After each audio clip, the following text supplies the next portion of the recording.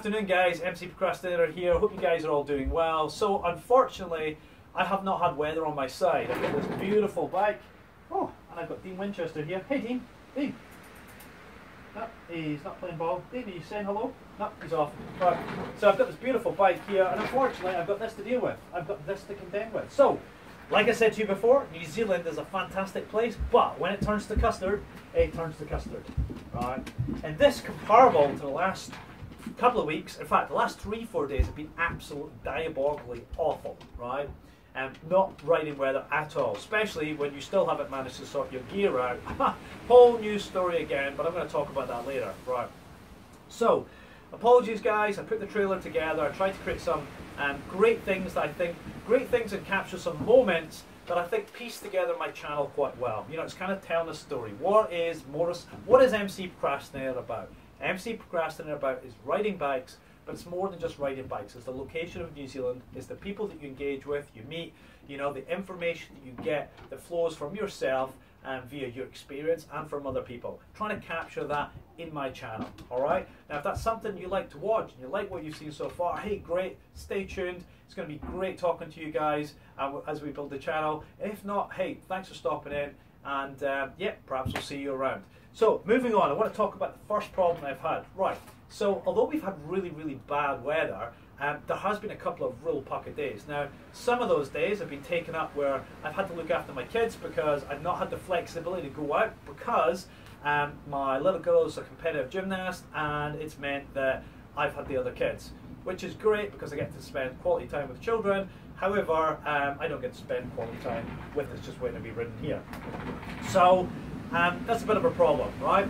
Then the next thing is I've had technical problems. So when the weather has been specifically nice, I've unfortunately not been able to use my VR360 camera, which I'm holding in my hand, to capture some of that information. So normally, I'm just going to point to the bike here, in the stock here, sorry it's a bit windy so I'm trying to shout out a little bit louder, but normally I'd have a mount in here on the Honda CBR 360, start again. Normally on the Honda CBR 1000RR I had a stock in here and it would mount up, just up here, and then the other, which you see this here, would sit on the mirror.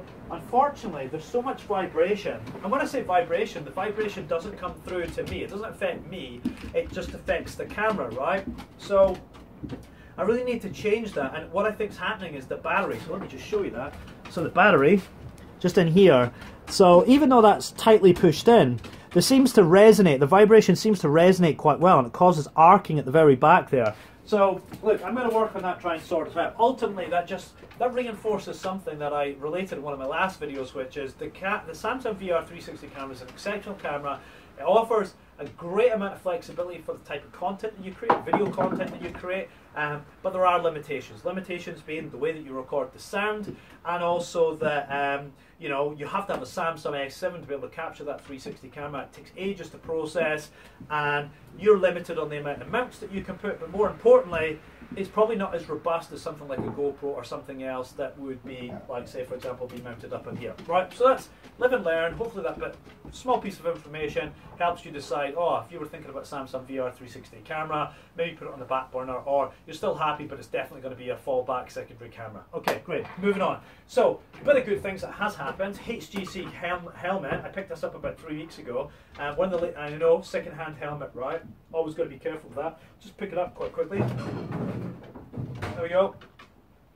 It's a really, really nice helmet actually. Okay, lovely colours. So this is the FG15. So I picked this up for little to no money off of one of the ladies in work's husband who got into riding. He'd stuck it out for just over a year, and he had a couple of near misses. He just went, this isn't for me, right? Because that happens. So, you know, I believe everything he says. You know, he's never dropped the helmet. It's been well looked after. And there we are. So that's one good thing that's happened lately. I've got a new helmet. I had to do a little bit of modification because I wasn't 100% sure if it fit me. But I've checked all the measurements, etc. All stacks up, and I've kind of got used to it now, right, because of the shape. And next thing is this EJEAS E6. Note how I say that, because it's really hard to say that quite fast. Somebody else that can manage to say that fast, well done, because I can, right? So me and Pediigru decided to buy this. He'd done a lot of research and says, hey, by the way, it'd be great to have a comms unit for these dual vlogs. We invested in this. We'll probably put something a little bit more comprehensive together about the testing and what we think of this. So far though, the comms, the Bluetooth connectivity between myself and him is perfect. It's like absolutely, it really is excellent quality, right? I can understand him, he can understand me, it really is. Probably, it actually feels much better than even the quality you get on the phone, right? So that's brilliant. I've also done some basic simple testing between using it as a recording mechanism between the Bluetooth unit and my phone. So when I'm, doing a vlog, then the problem is I've got there is the camera is kind of like, every time I've gone to create a vlog, the camera is kind of duffed up, so it meant that it's a bit wasted. And I'm still not too sure about the quality of that camera, so I'm probably going to spend a little bit more time testing and refining that, and ultimately I may end up working with a cable and using a different recording piece of hardware, or I don't really know, but it's a work in progress. That's all I'll say about that. Right, then I've got some gripes, okay? So, Dririder boots, right? I actually really have no respect for Dririder. I'm really quite disappointed with the product. First, I thought it was just unlucky with the first piece of, that I bought, but because I've got two things that have done similar types of things, I'm very disappointed. So my feedback to you, take it how you want. I'll give you a sort of show about what the problem is. I'll also put the details of the products in the description, and you can make that choice if you're looking to buy them, right? First, Dririder boot, look at this. So when did I buy them? I bought them when I bought my Honda CBR 1000RR, which is obviously sold because obviously I bought this. Now that is back on Christmas Eve last year. So it's not that long ago, it's maybe about 6 months. But look at this. Next thing, I'm riding my bike, that fits perfectly into there, which is a huge problem because sometimes my foot gets stuck. And even though I know I should pull the damn thing back, when you're riding, you get your foot stuck. The first thing you want to do is pull it to the side. And it, look, it doesn't pull to the side. You got to do that, right? So safety risk, don't recommend them. I've been them, right? Next thing, right? So look at this. This is so Dririder gloves. They're actually really comfy, right? They're not waterproof. Your hands get soaked, but we know that, right? Look at this.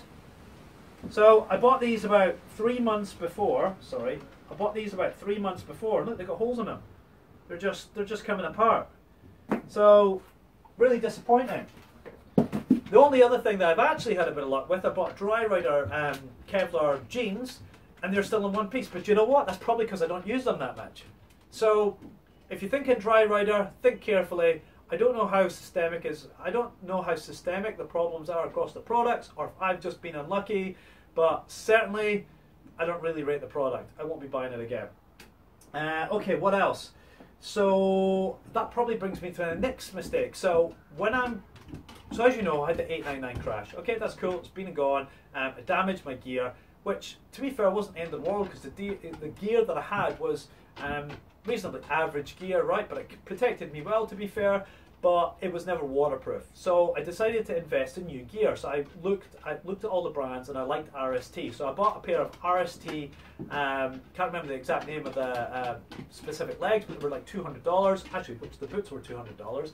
And yeah, like they got sent out to me. I was really happy. Got the brand new pants. And then I just stumbled across an RST jacket, which was the, it starts with V, the anyway, it doesn't matter, right? So I got the jacket, and it's waterproof as well. It doesn't quite fit me. It's like just too tight. So when I put my hands up like that, so when I do this, it digs in around here. So it's really uncomfortable, and it's not going to work. So bit gutted because now I've got to sell that, and then it turns out the pants were too short for me, and they don't have any stock in the country. So now I really have to revisit, and honestly now I'm just thinking I'm just going to buy a new. I'm just going to go into a shop, try the damn stuff on, and just buy a new.